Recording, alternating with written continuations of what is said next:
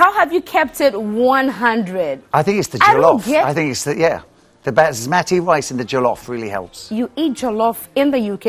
All the time. Who makes it for you? My Ghanaian wives. So, I normally go to the restaurants. Okay, so you know a number of restaurants that you eat your jollof from. Yes. When first did you have your first plate of jollof?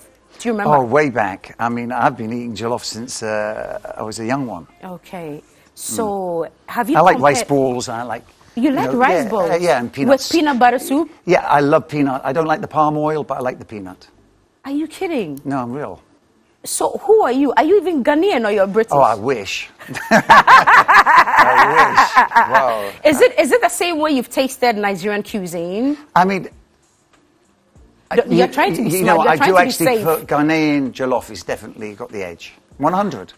Okay, that's it. I think it's settled. If Tim Westwood has confirmed on this show that Ghanaian jollof has the edge, then it's done. 100, Nigeria. If you guys are watching, this is just the end. Well, Welcome to great Ghana. to be in Accra, man.